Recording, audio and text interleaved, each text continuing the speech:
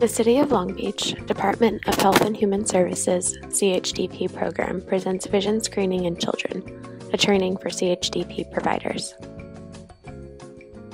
By the end of this training, participants will have a basic knowledge of the importance of this screening, become aware of eye problems that affect vision, have knowledge of proper screening procedures for vision testing, and know the proper action, referral, and follow-up with problems that are found. Approximately 1 in 20 preschool and 1 in 4 school-age children have some kind of vision problem. In 2008, a National Health Interview Survey found that only 60% of children aged 5 and younger had ever had their vision screened. It is a national health objective to increase the proportion of preschool children, aged 5 years and under, who receive regular vision screening to 44% by the year 2020. The fact is, 80% of all learning is through vision, so when vision becomes impaired, a child's learning may also be significantly impacted. Difficulties learning can easily lead to problems in school. Undetected or untreated vision problems can also affect a child's ability to participate fully in sports and other activities. They can contribute to developmental delays, personality changes, and low self-esteem. Left untreated, certain vision problems can also lead to permanent vision loss or blindness. Untreated eye diseases, such as retinoblastoma, may even result in death. Young children do not realize when they are not seeing properly. Since they have seen this way all or most of their lives, they do not realize that they have poor vision. Children with a vision deficit are usually unaware of problems, since pain, discomfort, or other external signs are often missing. Many serious eye problems during a child's early development are not cosmetically obvious. If nothing looks wrong with their child's eyes, why would a parent worry about their child's vision? While a visual screening is not a substitute for a complete medical eye examination, it is an important tool used to identify those children that may need further evaluation or treatment. Early detection and intervention are keys to success. They can change a child's sight and their life. Pediatric vision screening should begin in the newborn period and continue throughout childhood. The CHDP program requires providers to examine eyes and screen the vision of every child at every well-child visit. Beginning in the newborn period, the healthcare practitioner is responsible for performing eye and vision screening. The American Academy of Ophthalmology has an informative 40-minute e-video posted on their website for healthcare practitioners on techniques on screening children ages birth to 5 years of age. It covers red reflex testing, corneal light reflex testing, Bruckner testing, cover testing, and signs of strabismus, amblyopia, retinoblastoma, and childhood cataract. More information on this e-video can be found in your CHDP Provider Information Notice, which has been included in your vision training packet. An eye problem may be apparent even before any formal vision screening or examination is performed. One outward sign of an eye problem is an abnormal head position, which is an attempt to compensate for the child's visual deficit. Is the child's head constantly tilted to one side or the other? Is the chin up or down? Is his face turned to one side? Or is there a combination of head tilt, face turn, or chin position? Please note, an abnormal head posture may become more obvious as you check from a distance. Issues with alignment, also known as strabismus, is another outward sign of an eye problem. Does the child have an inward, upward, outward, or downward turning of one or both eyes? This is an example of ptosis, a condition in which the eyelid droops due to a weakened lid muscle. Because vision may be obstructed, these children often elevate their chins in an attempt to improve vision. Nystagmus is another outward sign of an eye problem. It is characterized by uncontrolled, rhythmic movement of the eyes with resulting poor vision. A child with nystagmus may also have an abnormal head position. Here is an example of conjunctivitis, also known as pink eye, which is an inflammation of the conjunctiva, the clear, thin tissue that lies over the white part of the eye and lines the eyelid. It is caused by viruses, bacteria, irritants, and allergens.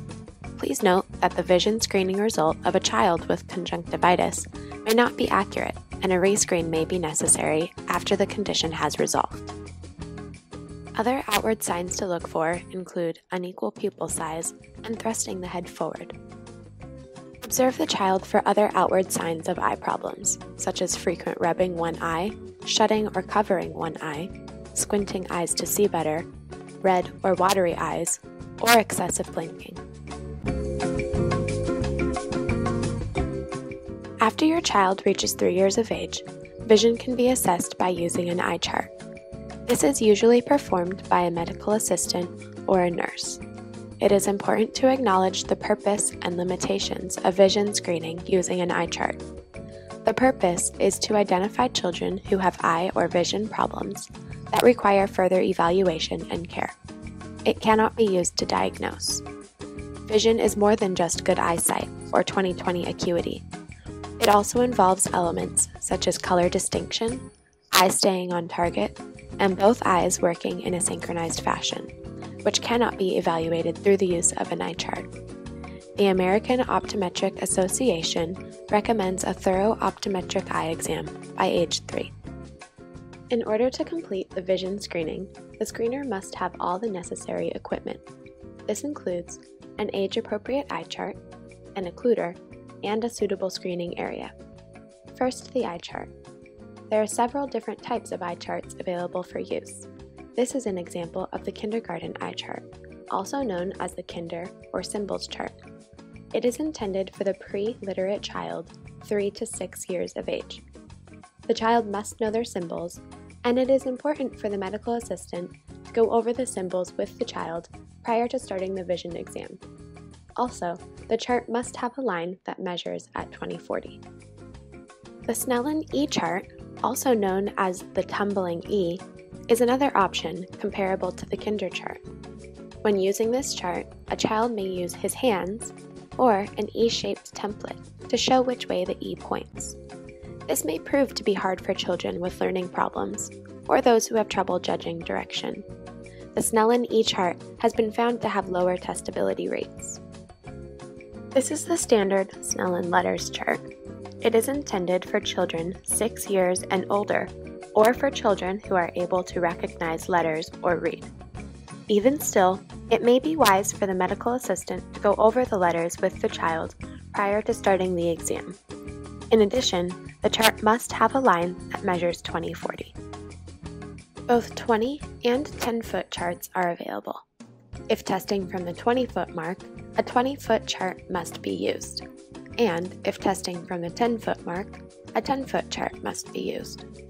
10-foot charts have been found to have improved testability and may be preferred for the preschool-aged child. The tumbling E, symbols, and Snellen letters charts are all available in the 10-foot chart format. Ordinarily, when using a 10-foot chart, you would document 10/10. However, when documenting on the PM160, please convert the 20-foot equivalent. Many charts have the equivalent listed on the chart itself. What does the fraction 20/20 actually mean? The top number, or the numerator, is the number of feet away from the chart the person should be standing. The bottom number, the denominator, shows the size of the letter. In addition to an age-appropriate eye chart, you will need an occluder. Do not use the child's hands to cover their eye. The child may easily peek through her fingers or put undue pressure on the covered eye, which could affect the vision result. We recommend that you use a disposable occluder, such as a Dixie cup, tongue blades with back-to-back stickers, or fish-shaped templates. Discard after each patient use.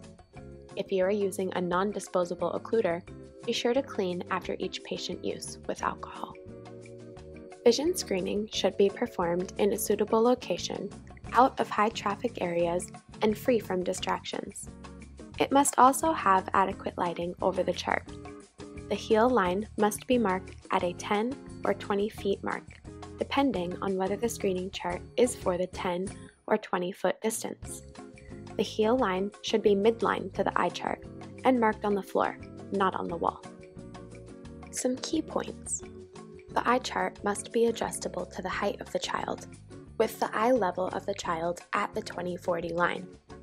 Each eye is then screened separately, right eye first, then the left eye, then both eyes. A standardized routine, right, left, both, avoids confusion and facilitates recording. Be sure to record the Snellen results at the time of the test. If a patient wears glasses or contact lenses, always test with them on and document this. Do an outer inspection of the eyes. Remember the ABCs of vision. A for appearance, is there any redness or discharge?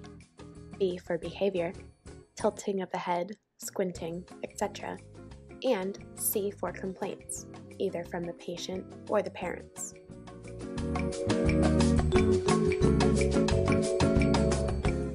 Number 1. Evaluate the literacy of the child to determine which chart to use. If the child wears glasses or contacts, perform the screening with the glasses or contacts on, and be sure to document this. Number 2. Show the chart to the child close up, explaining the procedure in detail so that the child knows what is expected of them. Number 3. Review the symbols or letters with the child to make certain that the child is familiar with them. Number 4. Adjust the appropriate eye chart with the referral line close to the child's eye level. This is about 35 to 40 inches from the floor for preschoolers. For 3 to 5-year-olds, the eye level should be at the 20/50 line, or the 10/25 line on the 10-foot chart. For 6-year-olds and older, the eye level should be at the 20/40 line, or the 10/20 line on the 10-foot chart. Number 5. Have the child place their heels on the 10 or 20-foot line, depending on which chart you're using. Number 6. Give the occluder to the parent, or the child if they're old enough, and have them practice placing it over the eye, demonstrating the correct placement. Be sure the child does not close the eye that is being covered, as this will cause an inaccurate test when screening that eye. Number 7. You, the examiner, will stand by the chart. Number 8. Always examine the right eye first by covering the left eye. Watch the child to make sure the left eye is completely covered by the occluder. Number 9. Point to the letter or symbol that the child is to identify, using either a pen or a pencil. Be careful not to touch or cover the figure. For 3 to 5-year-olds, you will start at different lines depending on the chart you are using. For the Snellen and Kinder charts, start at the 20/40 line. For the Tumbling E chart, you will start at the 20/30 line. And if you are using a 10-foot chart, you will start at the 10/20 line. For children 6 years and older, you will start at the 20/30 line or at the 10/15 line on a 10-foot chart. Number 10. When a child responds, it is very important to acknowledge their efforts with words such as good or right each time, even if the child is incorrect. Make it like a game and keep the mood positive and fun. Never show anxiety or concern, because this may cause the child to become anxious or concerned. If, for example, you are using the Tumbling E chart and you are unsure of which direction their E is pointing, you can say something like, "I'm not sure which way you mean," or "Can you show me again?" This usually improves the direction of the point. Number 11. In order to pass a line, the child must correctly identify one more than half the figures on the line, without squinting. On most charts, this is 4 out of 6 figures. If the first 4 figures are correctly identified, you can safely assume that the others can also be identified. In an effort to save time and keep the child's attention, quickly move down the chart to the next line. If the child fails on any critical line, repeat the line in reverse order. If the child is unable to pass the line where you begin, quickly move up, showing larger figures as necessary until they are able to pass. Then try moving down the chart again to determine acuity.